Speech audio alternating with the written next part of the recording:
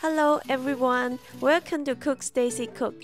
Today I want to show you my fail-proof way of making restaurant quality beef chow fun at home.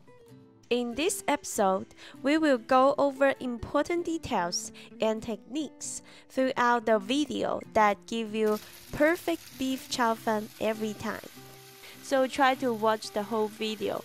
Let's get started. Let's start by preparing the mung bean sprout. In the United States, we usually get them in bags. We need to make sure they are fresh. The bean sprout should be plump and firm, white to off-white in color. Don't buy those that look yellow, soft, and soggy. The bean sprout won't be cooked much, so we need to wash them thoroughly and let them drain. High-end Cantonese restaurants will remove both ends of the bean sprout for more appealing presentation. At home, it's up to you whether you want to do this. We also need half of an onion cut into strips and some green onion. Cut the stem part of the green onion in half lengthwise so it cooks and releases its flavor quickly. Now the flat rice noodle. We must buy freshly made rice noodle, preferably those that are made on the same day. This is key to your success. Buy the noodle the day you are making beef chow fun. Don't put them in the fridge. Fresh rice noodle has great elasticity. Look for ones that are soft and bouncy like this when pressed. Prepare the rice noodle by peeling them apart, so they cook fast and evenly during stir frying. Now the beef. You can use almost any cut of beef for this recipe. We will cut the beef into slices. Pay attention to the direction of the muscle fiber in the beef. We need to cut across the muscle fiber, otherwise the beef will be tough and chewy. Place the beef slice in a bowl and season it with regular soy sauce to give it saltiness. Then we add some dark soy sauce. We use dark soy sauce here for its color. If you don't have dark soy sauce, you can leave it out. Next, we add some oyster sauce for some extra savory taste. Some baking soda to tenderize the beef. Remember we said we can use almost any cut of beef? Because we use a little baking soda, we don't have to use expensive cut of meat. Some cornstarch to help seal in the juice of the beef. And some sugar to balance out the saltiness.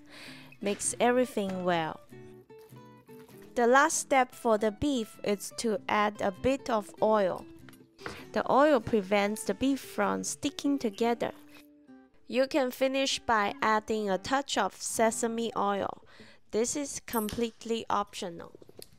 The stir-frying of beef chow fun is done quickly over high heat, so it's important we prepare and ready everything we need before we start cooking. The final part of the preparation is the sauce. Again, we use some regular soy sauce and some dark soy sauce. Here we use the dark soy sauce for its color and saltiness. If you don't have dark soy sauce, you can add a bit more regular soy sauce here to compensate for the saltiness. Lastly, we add some sugar to balance the saltiness. Finally, we are ready to cook.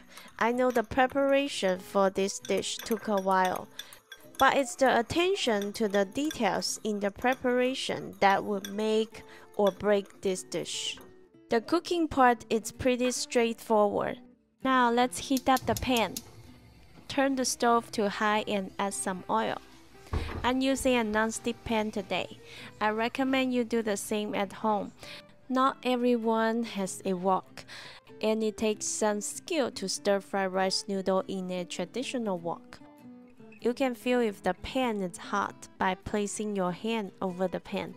It doesn't have to be sizzling hot now. Add the beef and spread them out.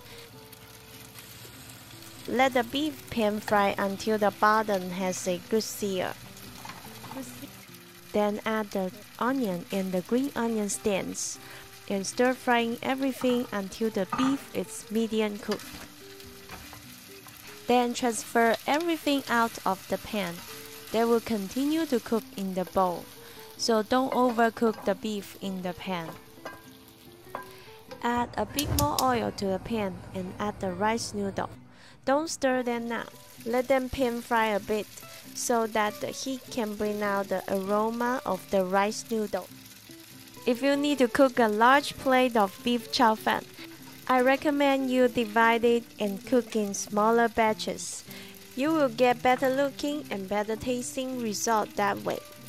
I use 2 spatulas to toss the rice noodle.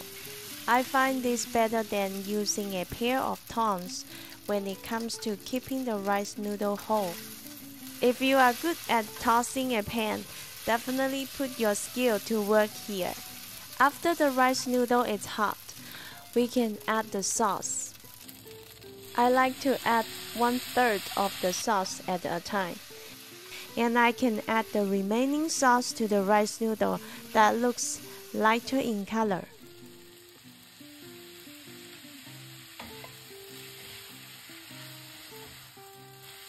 I get a better looking, evenly colored chow fun this way.